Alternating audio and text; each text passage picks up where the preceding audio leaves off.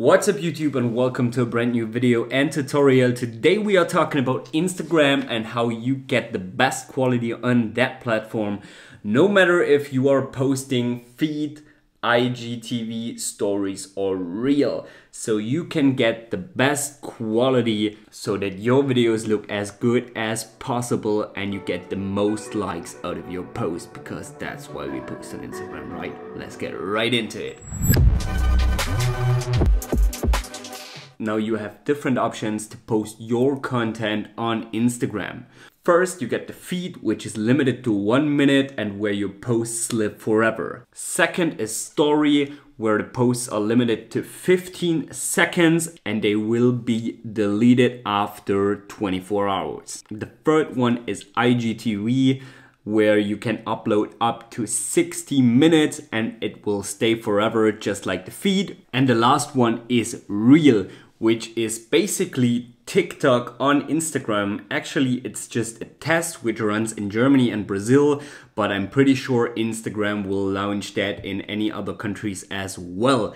It's limited to 15 seconds, just like a story has the same resolution, and it will stay like IGTV or your feed posts as well. Now all these options have different resolutions and we need to think about that when we export our file so we can get the highest resolution possible on our content on Instagram. Stories having a resolution from 1080 by 1920, 15 seconds, up to 3.6 gigabyte, which is not really possible for 15 seconds. But anyway, IGTV has quite the same resolution, 1080 by 1920, 60 minutes maximum and 3.6 gigabyte maximum.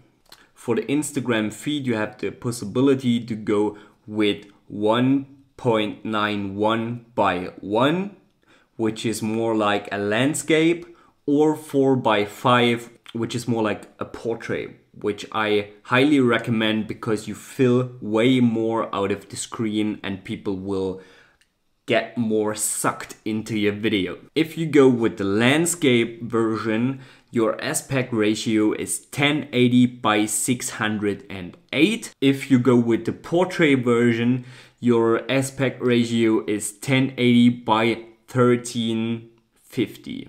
Now we've got our timeline right here and it's a standard 1080p 30 FPS timeline, which doesn't matter at the moment. First, we have to change that to our destination size. So I go with story and click on my project and click in the inspector window on modify. Now we choose custom and type in 1080x 1920.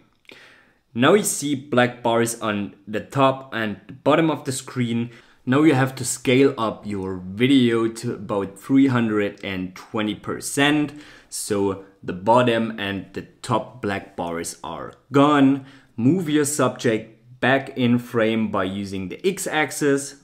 Once you're happy with this, smash your export icon, go to settings and change the format from whatever is in there to Apple devices. For the video codec, we are using H.264, better quality, and for the resolution, we are choosing 1080 by 1920.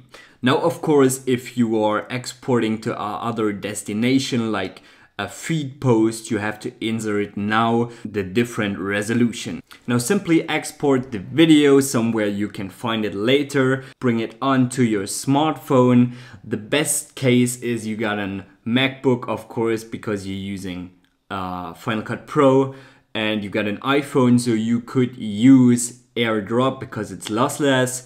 Otherwise, you could simply put it on an SD card and slide it into your phone or whatever, but make sure to avoid email or something like that, because that will downscale and compress your videos. Now, as I mentioned before, my name is Eric. I do Final Cut 10 Pro tutorials and free plugins. So if you're into that, check out all my other videos. And if you haven't already, smash that sub button down there right now. Thanks for watching and see you in the next one.